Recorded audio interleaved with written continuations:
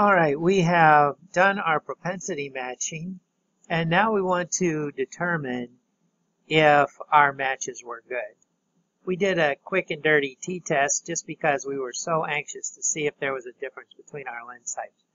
But really, we shouldn't be so impatient, and we should look and make sure we're okay there. So I've now put all the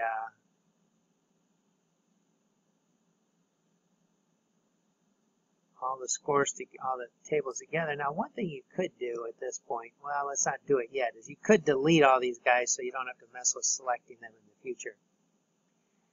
But let's go back to our t-test. Analyze, descriptives,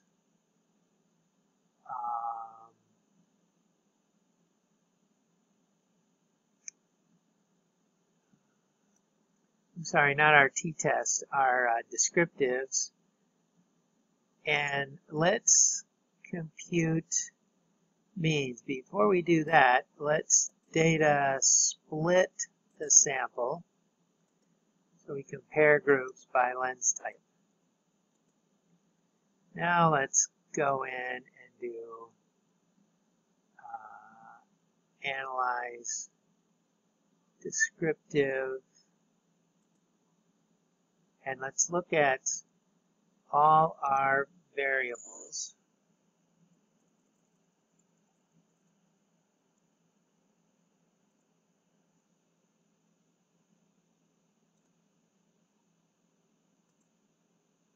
And now we've got all these means calculated.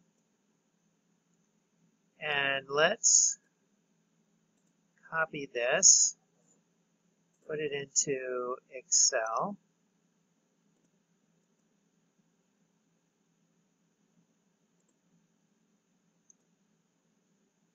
And now our mission is to determine if we have matched our groups. If we have matched, then we shouldn't find differences between the two spherical and aspherical groups. And we're going to do this by looking at effect size. So here we have equals this mean spherical minus, actually, since spherical came first, let's look at aspherical minus spherical divided by the average standard deviation, which is this value plus this value divided by 2.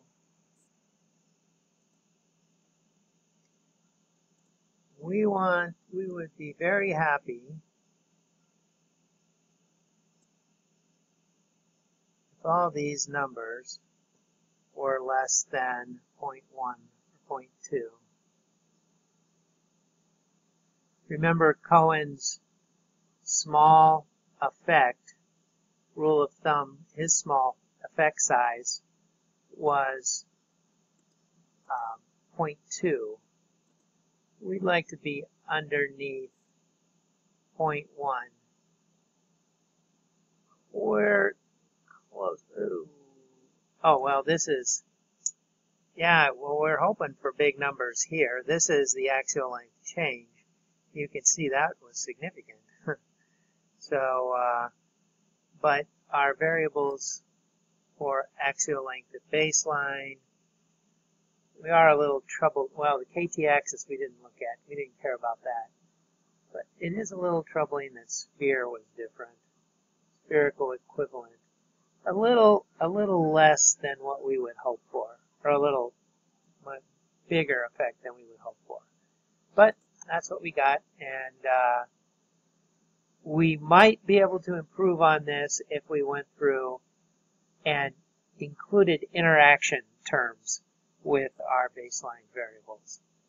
But in general, this is a pretty good fit. It's all less than Cohen's 0.2 for a small effect size, so it's pretty small.